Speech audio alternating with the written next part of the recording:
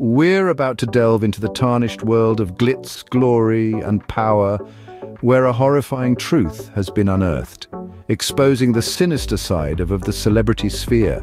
Recent court documents have shed light on the unsettling activities of the late Jeffrey Epstein, painting a picture of his interactions with his victims.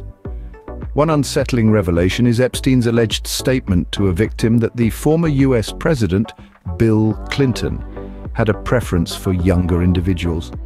This chilling comment, coupled with the frequent mention of Clinton's name in the documents, has spurred inquiries about his association with Epstein. The papers also highlight Epstein's ties to British royalty. Specifically, Prince, the Duke of York, faces allegations of imposing himself on a minor, which he fervently rebuts, though a previous agreement with the accuser complicates matters.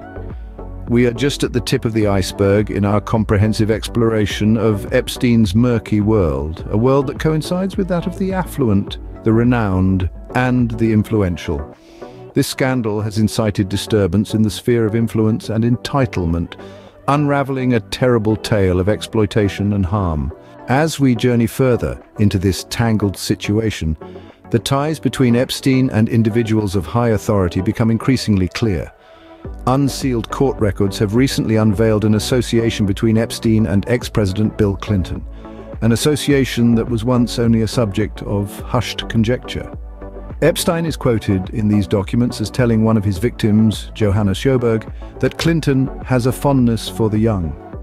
While this declaration is certainly shocking, Clinton himself is not directly implicated in any misconduct within these documents. This isn't the initial occasion that Clinton's name has been associated with Epstein. Virginia Giuffre, an admirable survivor of Epstein's abuses, has previously claimed that she was flown to Epstein's private island in the company of Clinton. But in a recent sworn statement, she retracted her previous claims, stating that she does not remember sharing a helicopter ride with Clinton and Ghislaine Maxwell, Epstein's collaborator.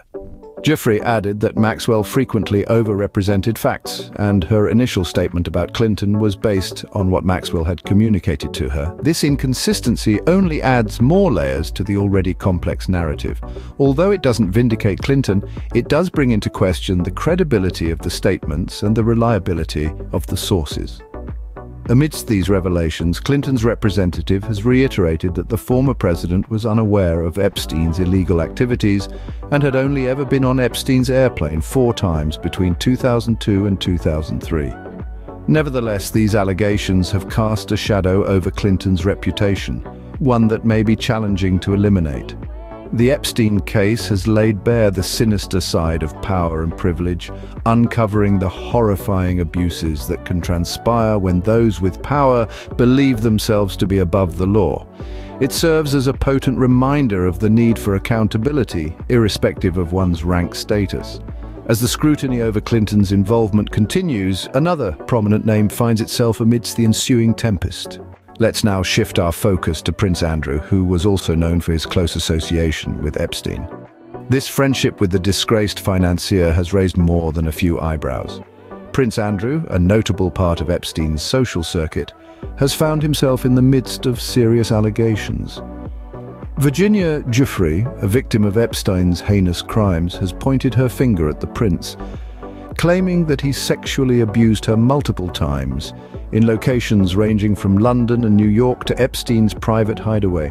Despite his firm denial of these severe charges, Prince Andrew decided to settle a civil lawsuit with Giuffre in 2022. This move, however, hasn't done much to silence the public's increasing skepticism and antipathy.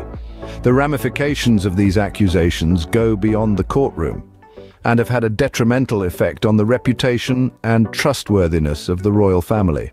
Furthermore, we must not overlook that these aren't simply allegations against a prince, but a grim testimony to the manipulation and abuse endured by victims at the hands of influential figures. In this intricate story of power, violation, and dishonesty, one fact stands out prominently. The victims are those who have borne the brunt of the damage. After these shocking events, the world watched as powerful people were held accountable. Ghislaine Maxwell, Epstein's friend, was found guilty and is now serving a 20-year sentence for her part in these terrible crimes. Prince Andrew, though he denied all claims, ended up settling a civil lawsuit with Virginia Giuffre in 2022. This story doesn't stop in the courtroom. The victims, forever marked by what they've gone through, are working hard to move on. We are all forced to confront the uncomfortable reality of power in the world of celebrities. It's a hard lesson that fame and influence can sometimes hide the worst kind of actions. The uproar even rocked the world of politics, with the names of past presidents showing up in court papers. Every new detail, every accusation shakes up those in power and makes us trust them less.